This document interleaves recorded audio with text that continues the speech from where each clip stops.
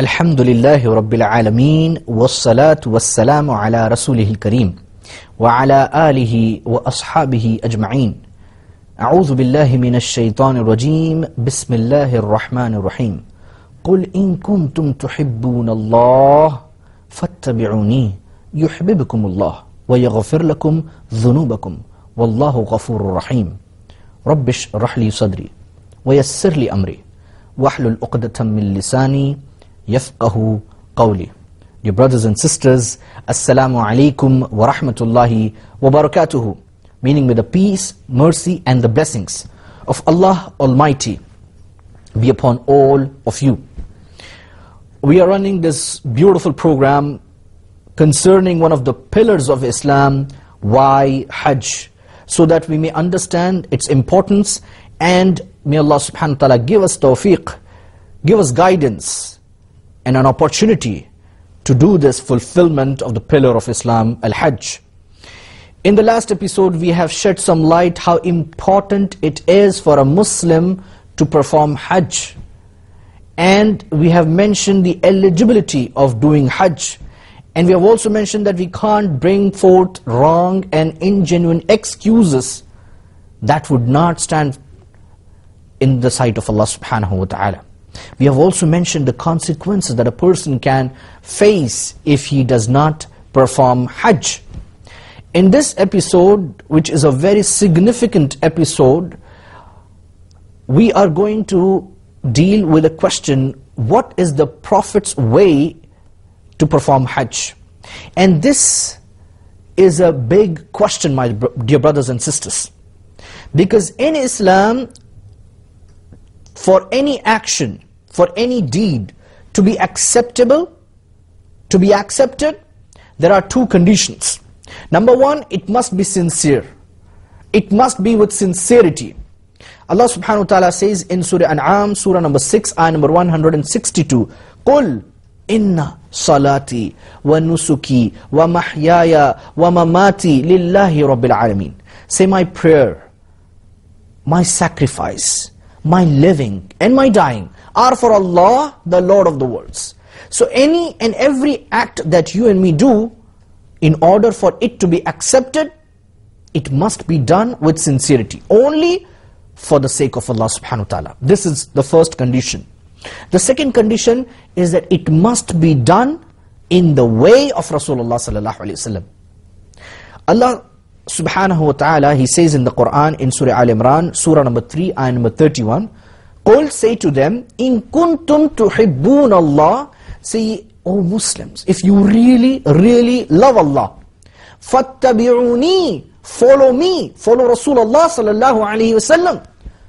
What is the result? What is the fruit of following Rasulullah sallallahu alaihi wasallam? يُحْبِبُكُمُ اللَّهِ, Allah will love you. Not just that, وَيَغْفِرْ لَكُمْ ذُنُوبَكُمْ, and forgive you your sins. وَاللَّهُ غَفُورٌ rahim. And Allah subhanahu wa ta'ala is most gracious. He is the one who forgives, and He is might. My dear brothers and sisters, there is no way that you can actually do any act of ibadah without the way of Rasulullah sallallahu alaihi wasallam. There is no way that you can find success in Islam without the obedience of Rasulullah sallallahu alaihi wasallam. There is no way that you can please Allah without the following of Rasulullah sallallahu alaihi wasallam.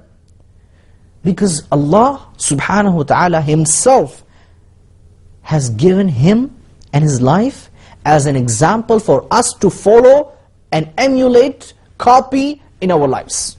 Allah subhanahu wa ta'ala says in Surah Ahzab, Surah number 3, ayah number 31, that this love of Allah that you want to gain, this love of Allah that you want to gain, it is not achieved, my brothers and sisters, except by the obedience of Rasulullah sallallahu alaihi wasallam. And Allah states very clearly in Surah Ahzab, Surah number 33, ayah number 21, لَقَدْ كَانَ لَكُمْ فِي رَسُولِ اللَّهِ أُسْوَةٌ حَسَنَةٌ. The best example for you to follow is in the life of Muhammad sallallahu alaihi wasallam.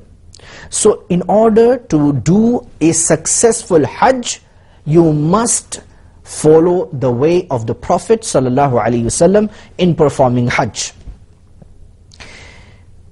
Prophet's way of performing Hajj, my brothers and sisters, it began by wearing ihram after doing ghusl. Ihram is, again, the wisdom, if you look at it, it's such a beautiful act that it basically and essentially kills the root of racist feeling. Because you wear two pieces, the men wear two pieces of unsworn clothes, preferably white. It doesn't matter whether you are a millionaire or a billionaire. You have to make sure that you wear these two pieces of unsworn cloth. You might be a VIP or a VVIP. In order for you to perform Hajj, you have to wear ihram. And that gives the sense of equality before Allah subhanahu wa ta'ala. It starts, the moment you wear ihram, it starts your programming, your preparation, your understanding that you are going to be the guest of Allah subhanahu wa ta'ala. So Prophet sallallahu alaihi wasallam, he used to wear ihram after taking ghusl, after taking bath. After that, he used to make a niyyah. And the niyyah of Hajj is the pronouncement. Generally, niyyah, we know, is an intention. And this is very, very important, my brothers and sisters. Because all your actions are depend upon the intention.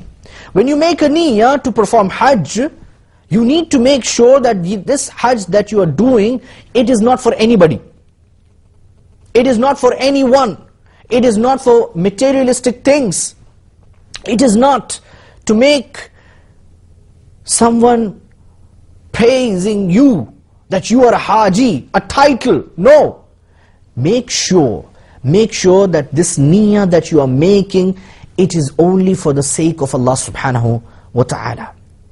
And this niyyah, it should start preparation within your heart, in your body, in your mind, my brothers and sisters.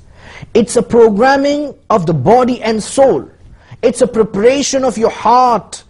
It's a preparation of your mind that you are going to be the guest of Allah subhanahu wa ta'ala. And you are going to do the absolute obedience to Allah subhanahu wa ta'ala. And you are going to abstain from all kinds of haram for the sake of Allah subhanahu wa ta'ala.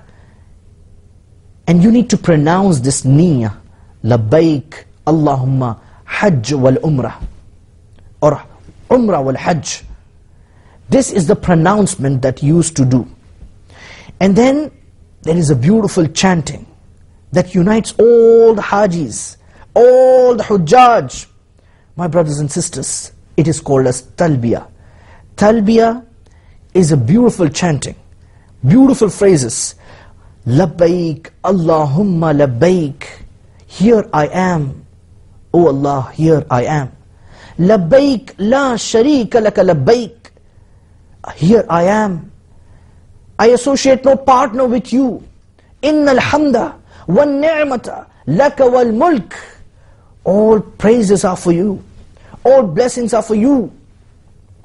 All kingship belongs to you. Labbaik la sharika laka labbaik. Oh Allah, here I am. I associate no partners with you.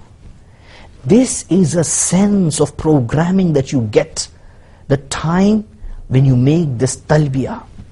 And these are very powerful statements that should go deep in your heart and that should reflect in your mind that you are going to present yourself before Allah subhanahu wa ta'ala, that you are going to testify the unity of Allah subhanahu wa ta'ala, that you are going to be among all the brothers and sisters to unify, to celebrate that unity of Allah subhanahu wa ta'ala. This is very powerful thing, my brothers and sisters, and this is what the Prophet ﷺ used to do. It's programming towards righteousness. The eventual or the bottom line of Hajj is in the remembrance of Allah and declaring that He is only one. with no partners, no associate with him. And this in itself creates that sense of understanding that within or without Hajj, we have to make sure that we cannot associate any partners with Allah subhanahu wa ta'ala. So a Haji, he prepares his mind, he prepares his heart, he prepares his soul, he prepares his body by stating again and again, Labbaik Allahumma Labbaik. Here I am, O Allah, here I am. Labbaik la sharika laka labbaik. Here I am, I associate no partners with you. Innal hamda wa ni'mata laka wal mulk la sharika lak. All praises. There is no praise that belongs to me, that I am going. No! You need to make sure and declare that all praises, blessings and kingship, authority, ownership belongs to Allah alone. And you have to make sure that you associate no partners with Allah subhanahu wa ta'ala. So Prophet sallallahu alaihi wasallam, he used to first make ihram after doing ghusl, to reach, to understand, to know the sense of purity, internal purity and external purity by wearing ihram, and the sense that gives the message of equality before Allah subhanahu wa ta'ala of all the people. And also he used to make niyyah by pronouncing it, and then he used to make this talbiyah that we have just chanted, Labbaik Allahumma Labbaik, Labbaik la sharika laka labbaik, innal hamda wan ni'mata laka wal mulk la sharika lak. May Allah subhanahu wa ta'ala help us to practice. May Allah subhanahu wa ta'ala help us to perform Hajj as it was performed by Muhammad sallallahu alaihi wasallam, in order to achieve the real fruits from Hajj. With this, I would like to end this episode. Wa akhiru dawana anil hamdulillahi rabbil alameen. لبيك اللهم لبيك لبيك لا شريك لك لبيك إن الحمد والنعمة لك والملك لا شريك لك لبيك اللهم لبيك لبيك لا شريك لك لبيك إن الحمد والنعمة لك والملك لا شريك لك لبيك اللهم لبيك لبيك لا شريك لك لبيك إن الحمد والنعمة لك والملك لا شريك لك لبيك اللهم لبيك لبيك لا شريك لك لبيك إن الحمد والنعمة لك والملك لا شريك لك لبيك اللهم لبيك لبيك لا شريك لك لبيك. Alhamdulillahi Rabbil Alameen, wassalatu wassalam ala rasulihil kareem, wa ala alihi wa ashabihi ajma'een. Bismillahir Rahmanir Rahim. Rabbi shrah li sadri wa yassir li amri wahlul uqdatan min lisani yafqahu qawli. Dear brothers and sisters, Assalamu alaikum wa rahmatullahi wa barakatuhu. Meaning, may the peace, mercy and the blessings of Allah subhanahu wa ta'ala be upon all of you. Welcome to our program, Why Hajj? A very significant episode that we are running through, dear brothers and sisters. We are talking about the Prophet's way to perform Hajj. As we have mentioned, there is no way that you can actually achieve your objective of Hajj without following the way of Rasulullah sallallahu alaihi wasallam. In fact, your Hajj will never be successful. It will never be accepted in the sight of Allah subhanahu wa ta'ala if it is not done according to the way of Prophet sallallahu alaihi wasallam. And indeed, it is the blessing from Allah subhanahu wa ta'ala and a favor from Allah subhanahu wa ta'ala that Allah subhanahu wa ta'ala, He taught us all the actions of performing Hajj through the example and a practical example of the life of Prophet Muhammad, peace and blessings be upon him. In the last episode, we have mentioned how we begin our Hajj by wearing ihram, which is the sunnah of Rasulullah sallallahu alaihi wasallam after making ghusl. We have mentioned that we make niyyah, and this niyyah intention is very clear. It is done for the sake of Allah subhanahu wa ta'ala. We have also mentioned that we make and recite and chant this talbiyah, and that is labbaik Allahumma labbaik, labbaik la sharika laka labbaik, innal hamda wan ni'mata laka wal mulk la sharika lak. So we are spiritually and psychologically and physically prepared for this beautiful act of ibadah. And now our journey, it goes further. It goes as a first step after doing these things. It goes as the first step in the house of Allah subhanahu wa ta'ala. What a moment, my brothers and sisters. Alhamdulillah, I've been there. And it is such an exciting, you will be thrilled, you will be moved by Allah. When you experience this performance of Hajj, when you get into Al-Kaaba for the first time, you will have a feeling which you will never have this ever before.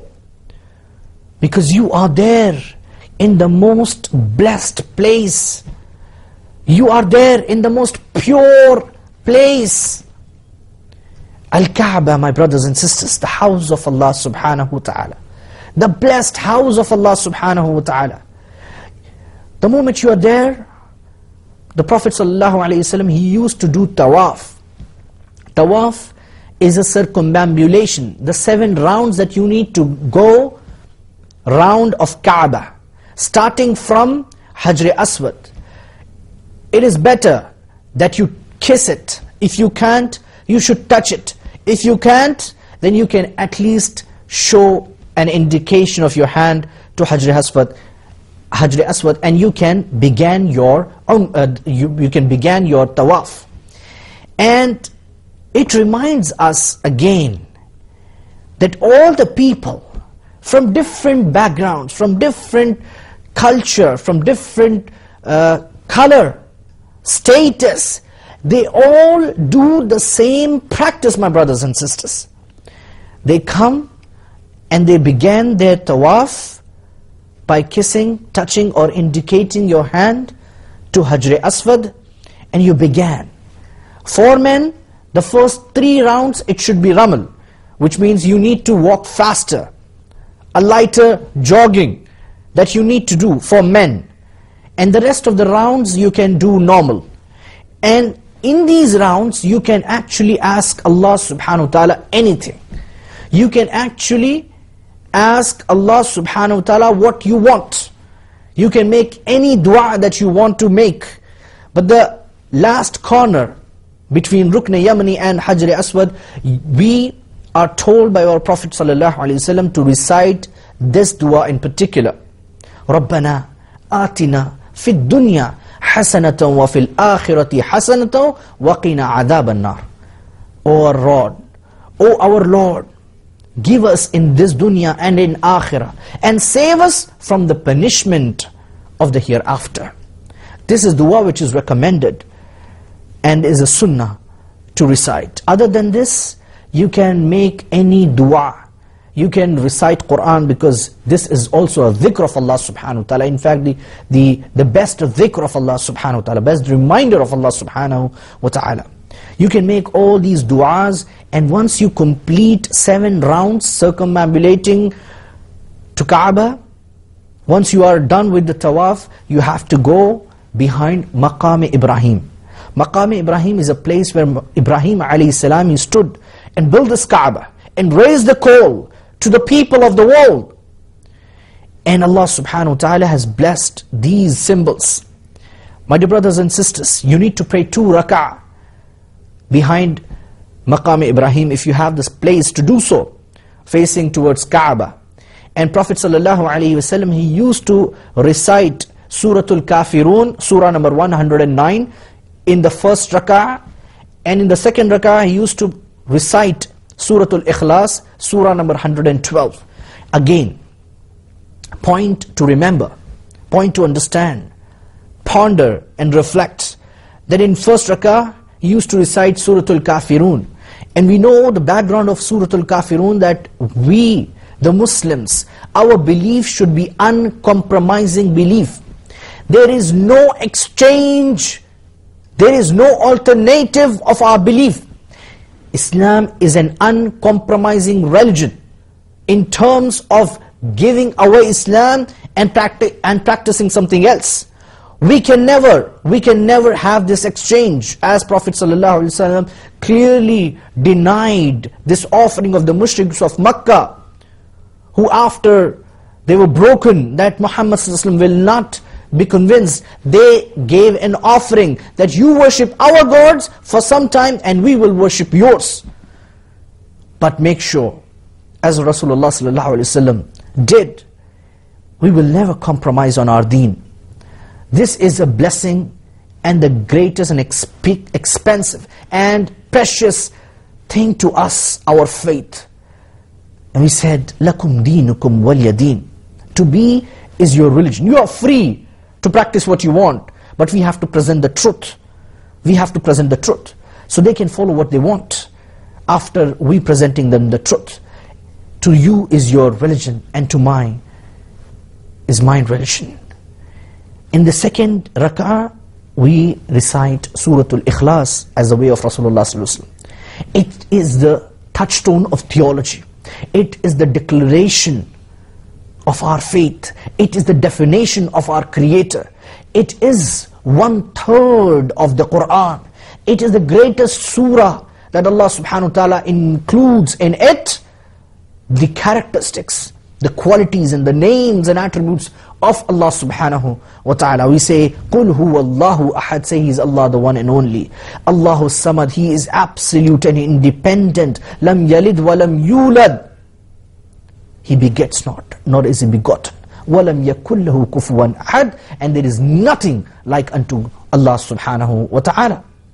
So we pray these 2 rak'ah as a sunnah, and we move to Zamzam, we drink Zamzam. Again, remember that this is the same water while drinking, my brothers and sisters, that this is the same water which came as a gift, which came as a help to Hajra alayhi salam.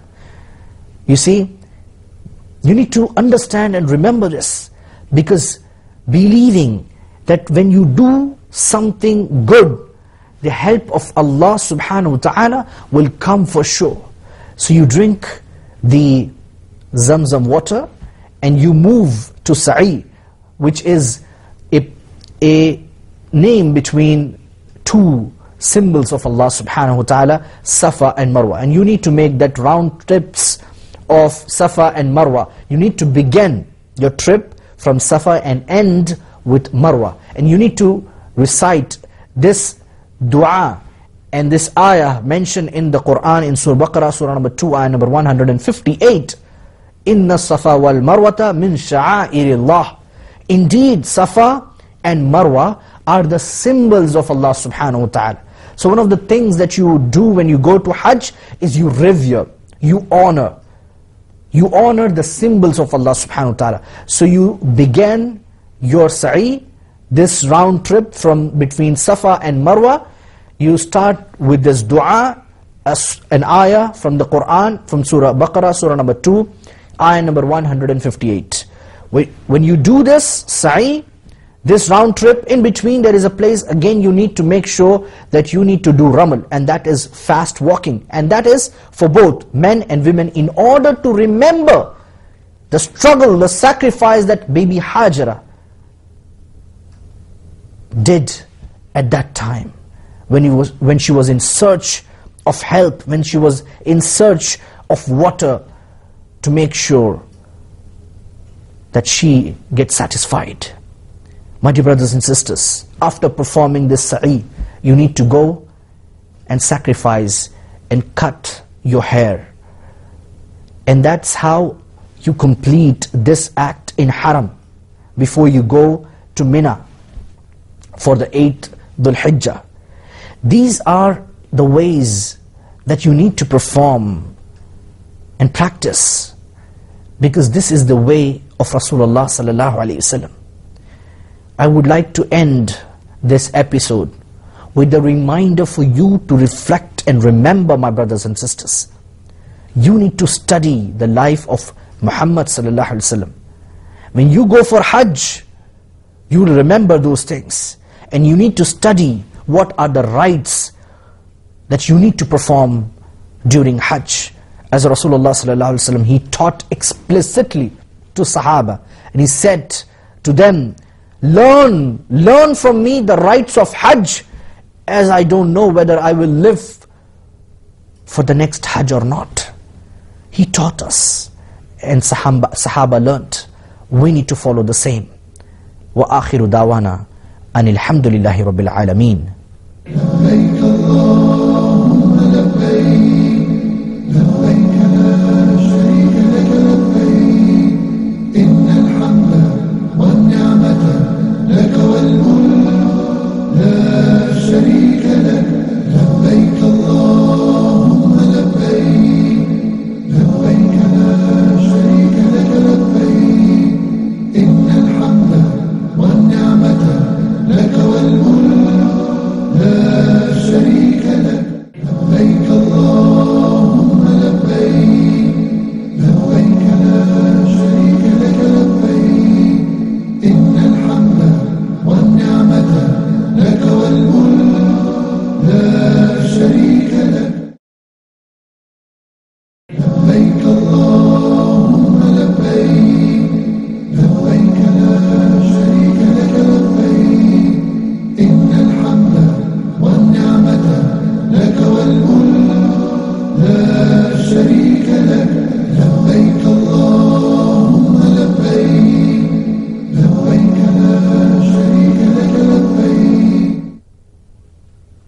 Alhamdulillahi Rabbil Alameen, wassalatu wassalam ala Rasulihil Kareem, wa ala alihi wa ashabihi ajma'een. Bismillahir Rahmanir Rahim. Rabbi shrah li sadri wa yassir li amri wahlul uqdatan min lisani yafqahu qawli. Dear brothers and sisters, Assalamu alaikum wa rahmatullahi wa barakatuhu, meaning may the peace, mercy and the blessings of Allah Almighty be upon all of you. Welcome to our program once again, Why Hajj? It's a beautiful and a very relevant program, and we are into a very significant subject. We have touched some portion of it in our previous episode by mentioning that the Hajj, in order to be successful, in order to be acceptable in the sight of Allah subhanahu wa ta'ala, it has to be performed the way Prophet Muhammad, peace be upon him, did. So we'll continue our journey in order to make sure that we follow the life and example of Muhammad, peace be upon him, in the journey of lifetime, and that is Hajj. Dear brothers and sisters, Allah subhanahu wa ta'ala has kept this as an obligation upon us by stating, Ya ayyuhalladhina amanu, atiyullah wa atiyur rasul. O you believe, obey Allah and obey His Messenger. So we have no way out.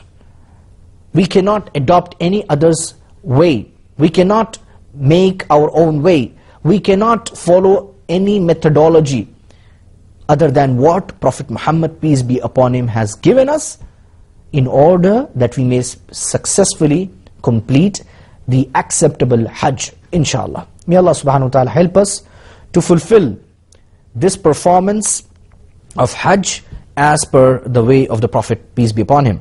So let us continue our journey of Hajj. In the last episode we have mentioned that Hajj begins with the putting up of ihram, as Prophet ﷺ did, and then make a niyyah, and then start your talbiyah, that is labbaik Allahumma labbaik, labbaik la sharika laka labbaik, innal hamda wan ni'mata laka wal mulk la sharika lak.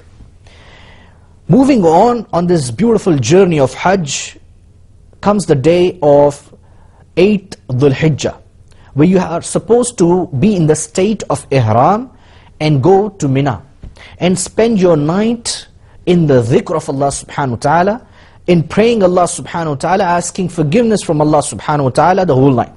You need to make sure that you take absolute opportunity in order to fulfill all your wishes. Ask Allah subhanahu wa ta'ala whatever you want.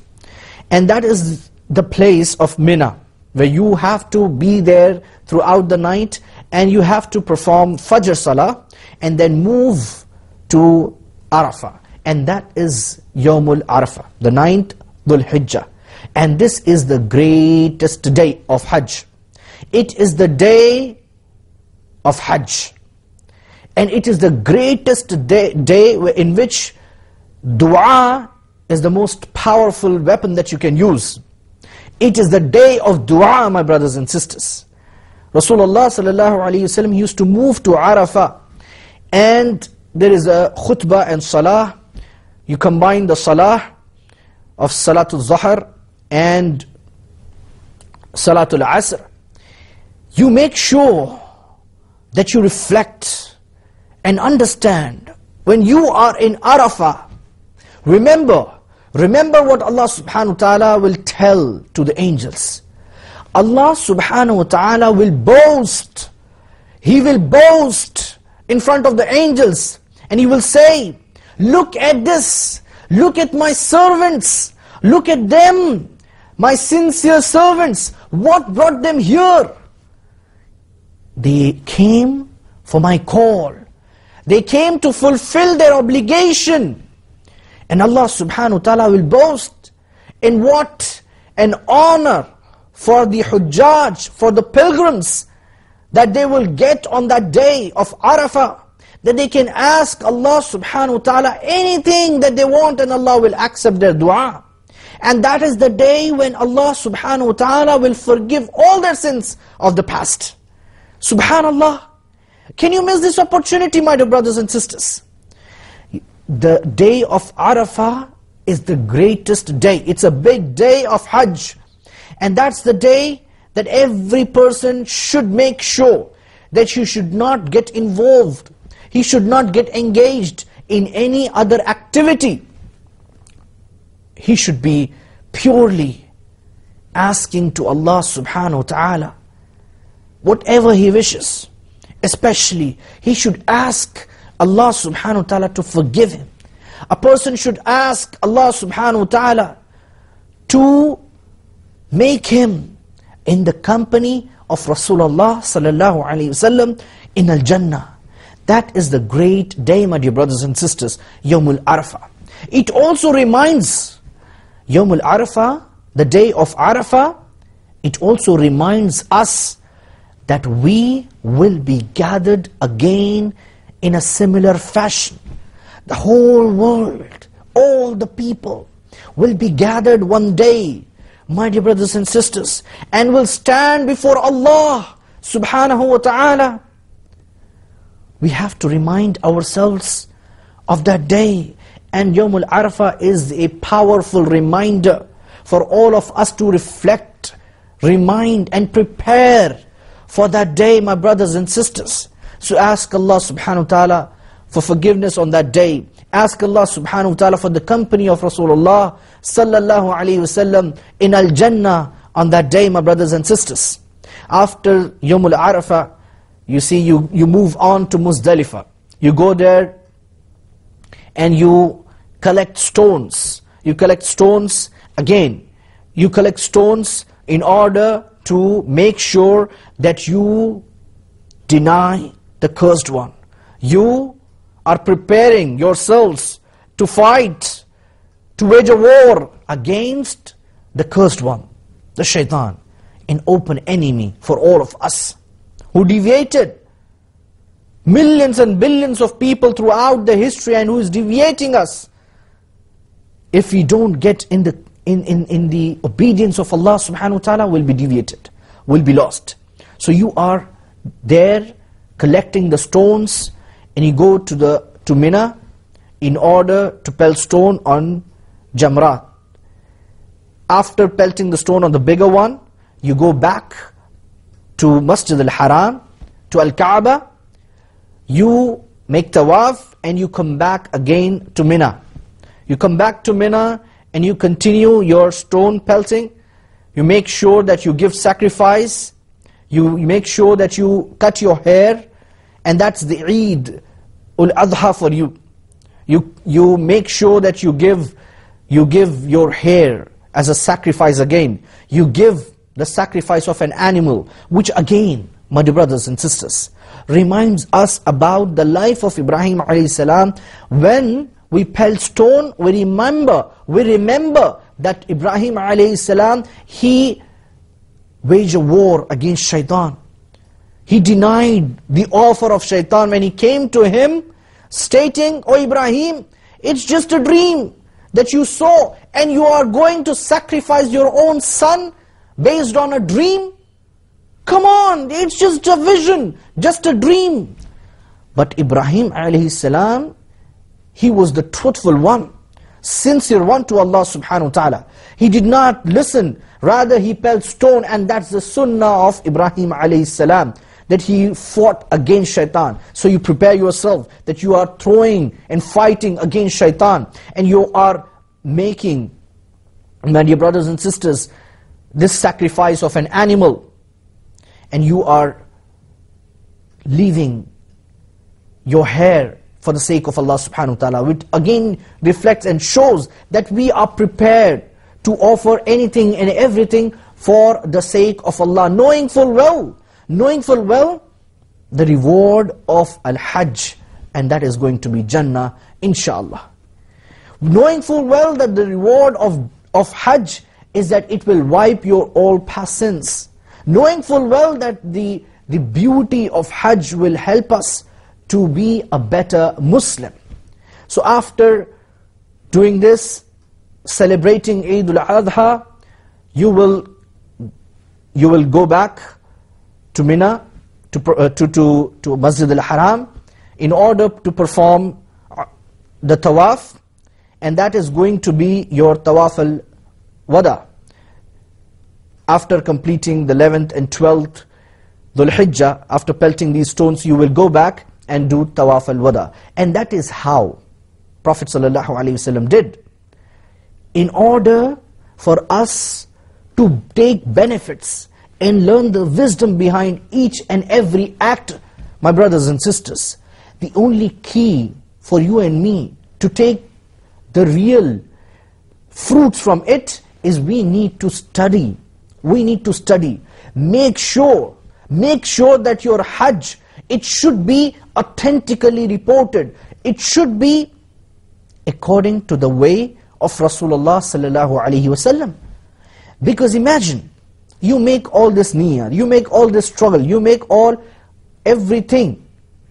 You make everything, my dear brothers and sisters, and you finally came to know that all what you did was not according to the way of Rasulullah sallallahu alaihi wasallam. Everything will be lost, because no deed will be accepted by Allah subhanahu wa ta'ala if it is not in the way of Rasulullah sallallahu alaihi wasallam. So you can't risk all these actions, you can't risk this great beauty and the act of worship to Allah subhanahu wa ta'ala at risk. You can't. In order to avoid this risk, you need to consult authentic scholars, and you need to access and read, understand, know the authentic way of performing Hajj. Dear brothers and sisters, the success is only in the obedience of Rasulullah sallallahu alaihi wasallam. And that is the reason we ask Allah subhanahu wa ta'ala to help us understand the actual and correct way of performing Hajj, this beautiful ibadah, according to the exact way of Rasulullah sallallahu alaihi wasallam. And we ask Allah subhanahu wa ta'ala to accept all the actions, all the things that is done with all sincerity to Allah subhanahu wa ta'ala, to accept from all the Hujjaj, their deeds, their niyyah, their struggle, their sacrifice, in everything that they do during the part of the Hajj. We end this episode with the same prayer, that may Allah subhanahu wa ta'ala accept our Hajj, and that's the greatest achievement indeed, and that is only possible if it is done in the way of Rasulullah sallallahu alayhi wa sallam. Wa akhiru dawana anil hamdulillahi rabbil alameen.